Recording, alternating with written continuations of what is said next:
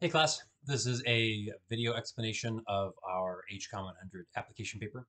Make sure you're reading through the assignment document. I would recommend having read through the whole thing prior to watching this video. So I'm basically going to go through everything and then explain it in detail and give you as much information as I can possibly think of to help you to write this paper as best as you possibly can.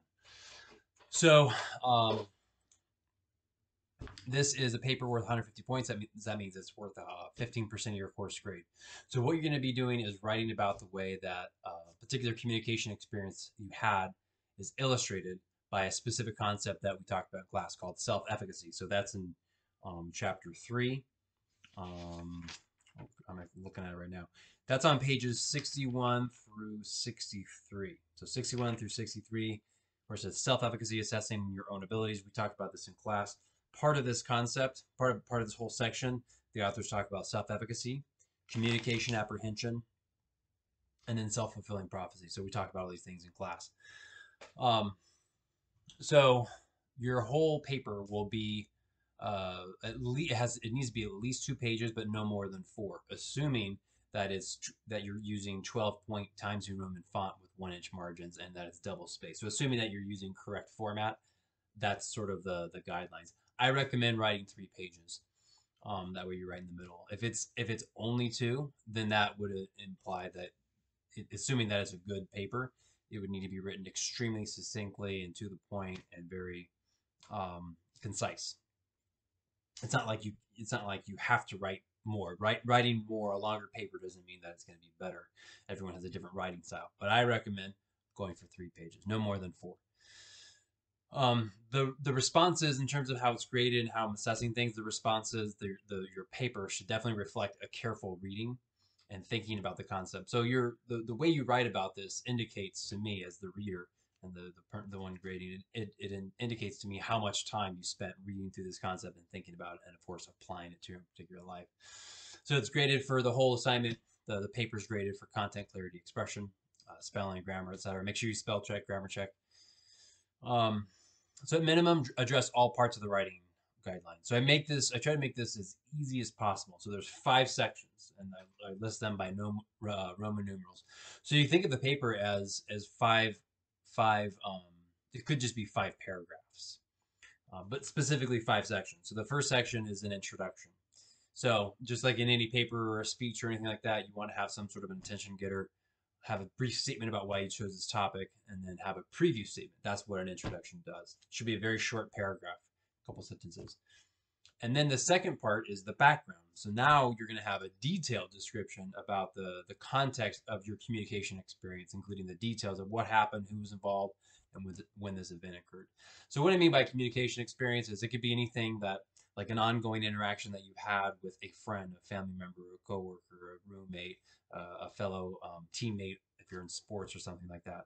It could be something that happened in the past. So I use the term communication experience really broadly. It can apply to really any kind of an event that you experience. So they need to be personal, something that you personally experienced. So maybe like a transition where you went from high school to college, or you transferred from one college to another college, or you went through some sort of a process, applying for a job, interviewing for a job. I'll allow you, I'll leave that up to you to determine like what you want to write about. But one thing that some students will do is if they can't think of something to write about, start brainstorming. You just brainstorm life experiences. So you get out a pen and paper, good old fashioned like brainstorming, where you draw something in the middle and you start um, spider webbing, so to speak, off of the center thing. And that could be like high school, college, sports, relationships, family, vacation, right? You name it. It can really, as long as it's appropriate and that it applies to the assignment, you can write about almost anything that you're willing to share about. So in that background, you're not applying you're not applying self-efficacy to this experience. You're just giving us a background, like the reader. You're telling the reader like, here's what happened, who's involved, and this is when the event occurred. So this is only a third to a half a page. So it's detailed, but you're not writing pages of information. 1/3 to one half page roughly. And then the second part, I'm sorry, the part 3 is where you write about the concept. The concept is self-efficacy. So for this section, you will use your textbook as the primary source from where you got the information. Like I said, it's about 2.5 pages of text talking about where the authors talk about self-efficacy, communication apprehension, and self-fulfilling prophecy. We talk about these in class. So your goal is to demonstrate that you fully understand this concept by explaining it in your own words and providing relevant examples to illustrate this. Not yet personal, right? You're not yet applying this to your experience. You're just writing about this, basically explaining it in your own words, and you could apply it to like a TV show or a movie or a book or something that you read, or make up hypothetical examples. While when explaining these different concepts or these different terms, you might have the explanation and you say, for example, when a person, and so on and so forth, right? So this is your own work. Come up with a detailed, like I said, 1 page explanation, detailed explanation of self-efficacy in your own words.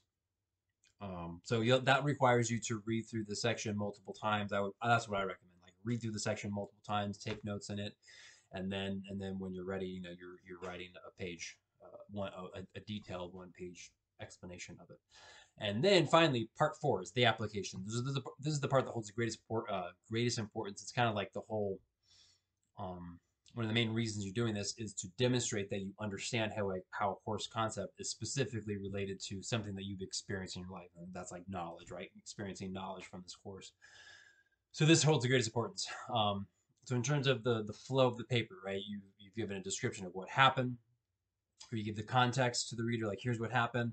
Okay, now I've fully explained self-efficacy. All right, now I'm going to apply the concept to my personal experience. So you'll specifically explain how this concept illustrates your experience. You're going to be talking about all three, like I said, self-efficacy, communication apprehension, and self-fulfilling prophecy. So how do those three things specifically relate to the specific experience that you're writing about? Maybe it's like a job interview or getting your first job or something like that, or a relationship.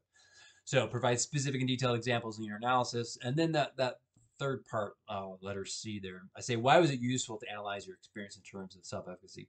So it's almost like you're providing almost like an argument for why, like, of all like the experiences that you could have written about, you chose this particular one. But like, why is that useful? Like, how does that make sense to use self-efficacy to illustrate and analyze that particular life experience? And for that, there's really no like one exact correct explanation or definition. This is where you allow, this is where you're like your voice is showing up in the paper. So as long as I see that you made an effort to address that, like explain why you think self-efficacy is a useful way to look at that experience. And then the conclusion. It's a shorter one. The conclusion is like one of the shortest parts of the paper, like 1/3 to 1/2 of a page at the most. But make sure you provide a summary by reviewing and synthesizing your experience as it relates to self-efficacy. Don't just repeat, don't just rewrite everything that you included, but synthesize, comment on the general insights that you've gained, provide some discussion or commentary on the degree to which this writing experience helped you perceive of a particular life experience. So we talk about perception in class a lot. So like, how did writing about this change the way that you make sense of this particular experience, or how has it changed the way that you made sense of the relationship of the experience? So this has to be submitted as a Word or a PDF document. Please do not submit anything like Pages or Google Docs or anything else. If you do, there's a historically, when students submit things that are not Word or PDF, historically, oftentimes I'm not able to grade them. I'm not able to get access to them, and problems happen. And if that's the case, and I'm grading it, and it's not submitted on time, then it gets to be a 0. So make sure you follow instructions. Make sure you utilize Canvas correctly. I have the guidelines there for the deadline. Deadline is Sunday, March 3rd. No later than 11:59 p.m. Like, we have a late work policy, so if you can't get it in by that day, you have 24 hours to get it in for a late submission. Yeah, make sure you do it correctly, because then it's checked through Turnitin. On that page 2 there, I have an example of how the format should look, where you have a title. Give your paper a title. It's not like that important. If you really can't think of a title, just write application paper. But maybe think of a title. Wait until you're finished writing the paper, until trying to come up with a title. That's what I recommend. And then have your name at the top with HCOM 100. But specifically, this is 12 point Times New Roman font with 1-inch margins. That's double spaced. Make sure it's aligned left. margins are aligned left. I mean, content is set to align left as opposed to align right, or justified. Justified is when it's in the middle. It just kind of looks weird.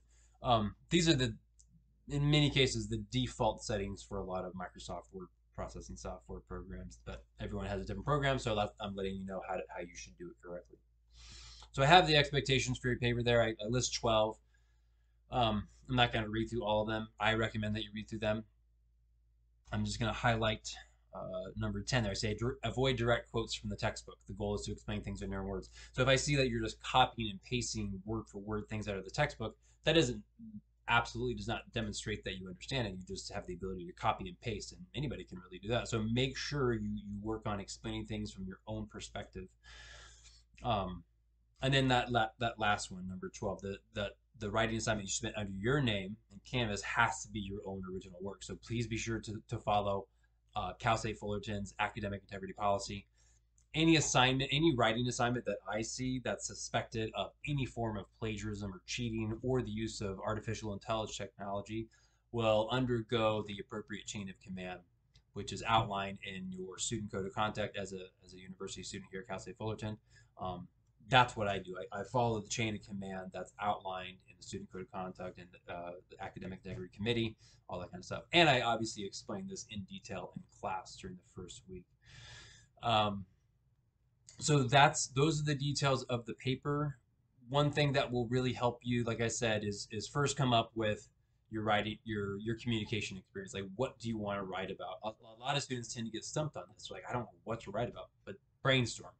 Taking out, they just sit and they're like, I can't think of anything. It's sometimes very difficult to think of something by just sitting there without doing anything. So when you take a pen and paper, you're actually doing something. And it's sort of like, in my experience of working with students, when you take that pen and paper, it sort of acts as like a catalytic effect to where it like starts extrapolating ideas and memories from your brain, and then you're like, oh my gosh, I have all this stuff I can write about, and then choose something that's interesting and relevant to write about as it relates to this assignment. And then, of course, the other thing that you can do to prepare is just review the entire chapter 3 to refresh your ideas, to refresh your memory about the way we perceive ourselves, how we understand ourselves, and then specifically hone into like that section on self-efficacy. Like read it, reread it, take notes on it, and then just make an outline. You know, like I make it very easy. Follow this to a T. I try to make it as easy as possible, where you follow this format, follow this structure. Make sure you submit it on time. Start out with an outline. Don't submit a first draft. Do a lot of proofreading. Print out. If you once you have a draft, let's say your draft 1, your first draft of the assignment, a really good way to proofread is to print it out. Print it out, have an actual hard copy, and then look through it. Get a pen, a highlighter, or whatever. Look through it. Check for not just like grammatical errors or spelling or punctuation errors, but just like content.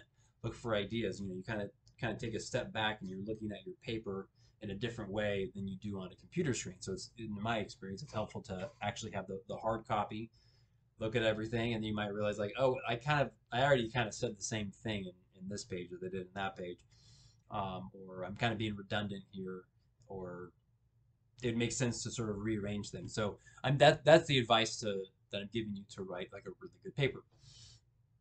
I have a lot of resources on our Canvas page about writing and just college related stuff. So if you're stumped with writing, look through those. Of course, you can make an appointment with a tutor at the Writing Center at Cal State Fullerton. So I give you all this information because writing a paper can be challenging, but it's a really good way to demonstrate what you understand. And this assignment is worth a large chunk of your course grade.